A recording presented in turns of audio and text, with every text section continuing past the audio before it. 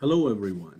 In this video we are going to talk about creating Emboss or Deboss in CATIA using text. So let's say you want to put the logo of your company on a part that you designed, right? So let's say you make these hex bolts and now you want to write the name of your company here on the top and then extrude it or do a cut extrude on it and put the logo of your company on your part. Well, as you know, when you go to CATIA into the sketch environment, there is no text command. In SolidWorks, there is a text command, so you can create the text. There is the text command, it's like A, and you can type anything you want and you can give it any fonts that you want, and then you can extrude, cut extrude, and so on.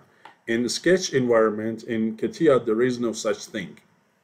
So if I want to write, let's say, the name of our university, ERAU here, then I have to use the profile tool, I have to use Espaline and so many other things, and then what? Let's say I create something like this simple thing like this E, correct? So it is going to be time consuming, and at the end of the day, if you want to really write something nice, it takes you some time to make it anything nice with lots of constraints and so on. So the fact that there is no text command in CATIA, that's quite I would say bothersome. At least to me that's the case. So is there any way to type a text and then extrude or cut extrude it? Yes, but not in the Sketcher or part design. What you need to do is to go to the drafting environment. So here I go to new, create a drawing or drafting. And in the drafting environment, there is a text command that you can see here, this T.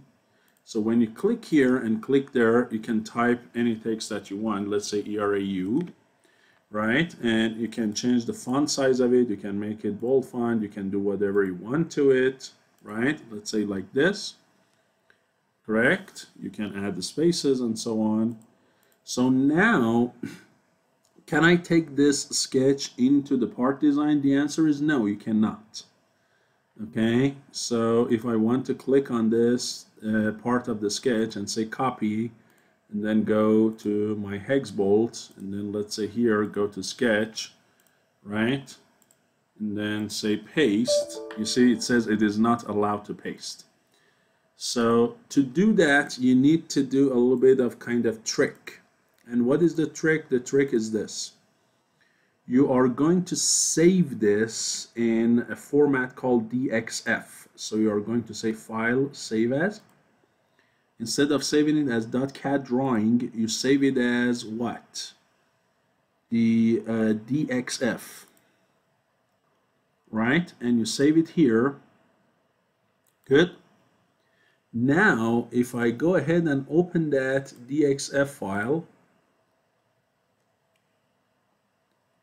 so I guess it was this one. Let's make sure. Yes. It is going to be like in this format. Okay. Now, can I grab these? Copy them into my sketch? Well, let's find out. So here, I select everything that I want, copy them. Go to my hex bolt, here go create a new sketch on this guy, and then say paste. Now here it did not give me any error, it pasted it, but where is it? Well, the problem is it's not basically to the right scale, to the right location. So what you need is to grab this whole thing and first of all bring it to the location that your part is. Correct? And then what? As you can see, these guys are way larger than your part, but it's not something you cannot fix. You can always what? You can always scale it up or down, right? So you can select these as your sketch elements and go down to what? To the scaling. Turn the duplicate mode off. Choose the center of scaling. You can do it one by one if you want. And then let's say here I make it like 0.05, small number. So you see now it's a lot smaller, and even if that is not still enough, you can what? You can make it even further smaller. So here, if I put this on the top of the hex bolt, you see it's still a little bit big, so I can further scale it down. And here, this 0.5 would work. So I OK that.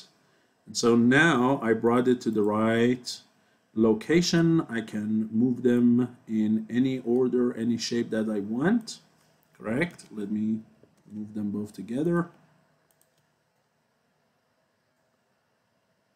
The same thing for A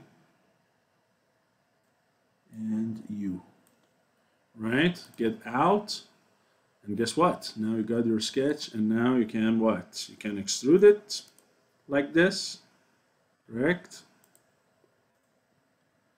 Or you can what? Cut extrude it. So that's the way to get around the fact that there is no text command in Sketcher in CATIA. So again, you take it to the drafting, save it as DXF, open it. Now you can copy the sketch of DXF into part design and do whatever you want to it. So hopefully this was useful to you, and I will see you in my next video. Thank you.